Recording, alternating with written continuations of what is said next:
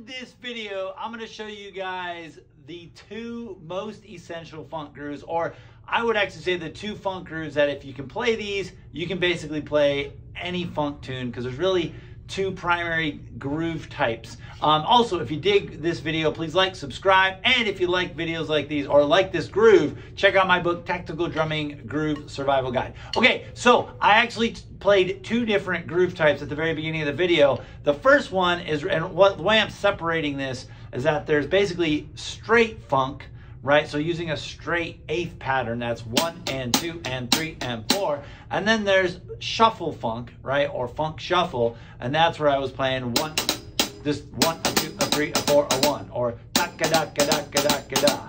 Right? And so that's really the main difference between the two funk grooves. So I'm going to play just a simple old school funk. This would be like something Clyde Stubblefield would play, like Funky Drummer. And that's just very simply this. You're going.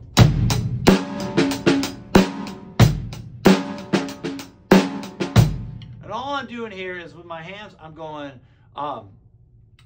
right, right, together, right, right, together. I'll play it slow, a little slower.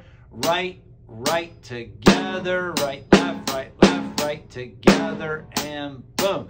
Now, I can take a whole bunch of variations on this, especially with my bass drum, right? But that's basically the gist. And as long as I'm keeping those other notes or those ghost notes low, this thing sits pretty nicely in the pocket at all sorts of different tempos, right? So if I'm playing, or if I'm playing a faster funk,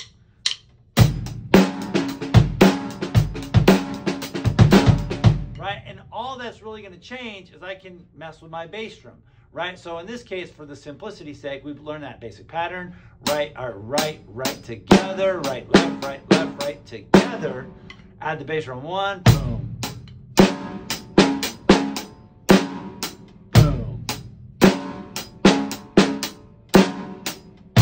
That's basically it, right? And so I'm going to break that down, right? Or break that down so that you can play that and then start experimenting, right? For example, change the bass drum.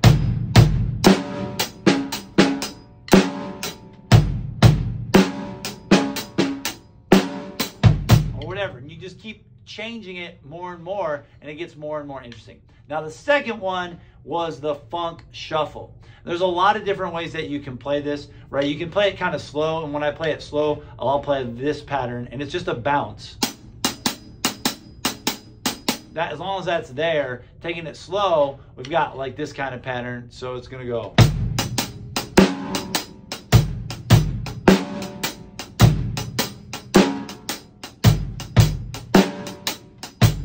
But that's a really slow funk, right? That is like down and dirty. And the reality is usually funk shuffles are a lot faster. So typically what I'm going to play is I'm going to play that with two hands, right, left, right, left, right, left, right. The key is getting that difference between the straight and the swung pattern, right? So that rhythm.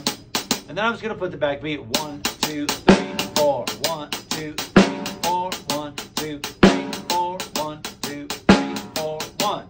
Then add the bass drum to 1. 1, 2, 3, 4, 1, 2, 3, 4, 1. And then maybe mix that bass drum, like use a typical rock, boom, chock, a boom, boom, chock, and boom.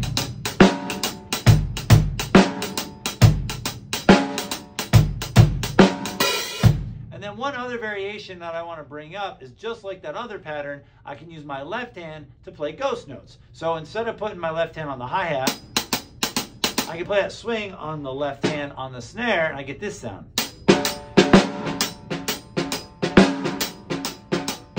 And then I add my bass drum. And then just like the other one, I just mix that bass drum up.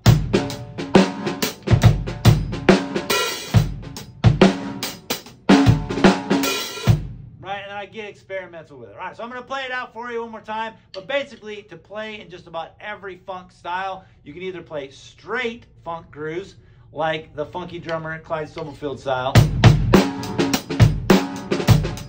or you can play a funk shuffle or a swung funk. And you'll be able to do just about any gig you need to.